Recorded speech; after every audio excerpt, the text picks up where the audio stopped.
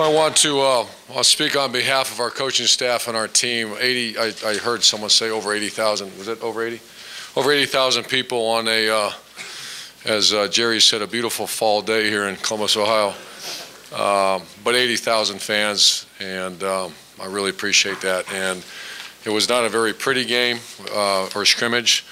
However, we had to get some things accomplished, some evaluation on some skilled players, and I think we did that. But I want to start off just saying thank you to them. Also, thank to the best band in the land, just to watch them and to hang on Sloopy. It was kind of a touching moment to watch that. I've grown up watching that. And then I want to thank our players. They did a good job. They came out, competed. Not many teams nowadays can have spring games because you get so beat up.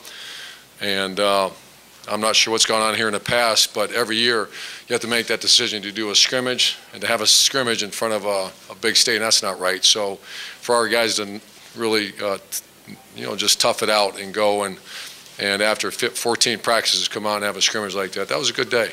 Like I said, it wasn't very pretty at times. We did some things offensively that is not who we are. However, I wanted to get something done. We're going to be a very balanced offense. That was very imbalanced. However, that was done for a reason. You're taking the worst, one of the worst passing teams in America a year ago, and we got to find out if we can do that. Obviously, if you can't be balanced, you won't win. I mean, you can stop the run game, and people have just shown that. We know we can run the quarterback. We didn't run him one time today. What we don't know, and unfortunately, even after this spring game, I still don't know, can we throw the ball? And that was an objective today. I have a better opinion of some guys now.